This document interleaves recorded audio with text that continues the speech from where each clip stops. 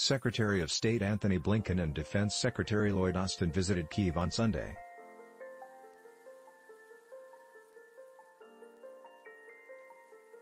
Plus, reporters Jessica Guyn and Jamie Fraser look at data that shows Asian women are being shut out of many CEO roles. Emmanuel Macron wins re-election in France. National correspondent Trevor Hughes looks at the role of inflation on healthy eating choices, and the Supreme Court hears oral arguments.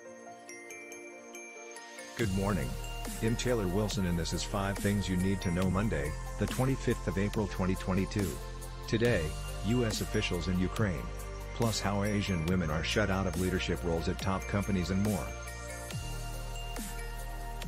Here are some of the top headlines. U.S. Secretary of State Antony Blinken and U.S. Defense Chief Lloyd Austin met with Ukrainian President Volodymyr Zelensky in Ukraine's capital of Kyiv last night.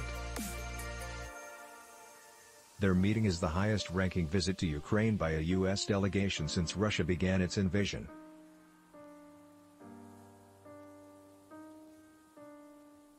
In the meetings, the pair said the U.S. approved a $165 million sale of ammunition for Ukraine's war effort, along with more than $300 million in foreign military financing.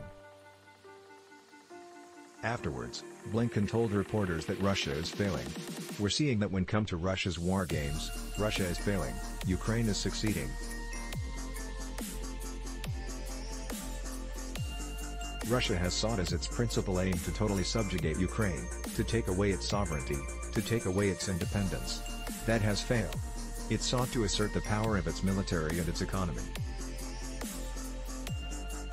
We, of course, are seeing just the opposite, a military that is dramatically underperforming, an economy as a result of sanctions, as a result of a mass exodus from Russia that is in shambles."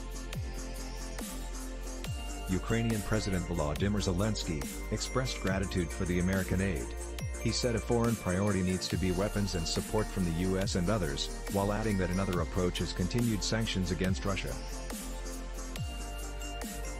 Yesterday's meeting came on the 60th day of Russia's invasion of Ukraine.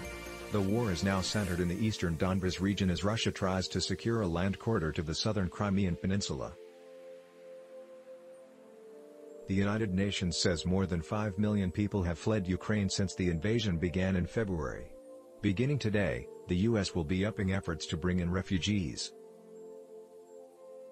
A government program called Uniting for Ukraine will begin. Under the program, U.S. citizens and groups can apply to sponsor Ukrainian refugees. Ukrainians who are approved will be given permissions to live and work in the U.S. for up to 2 years.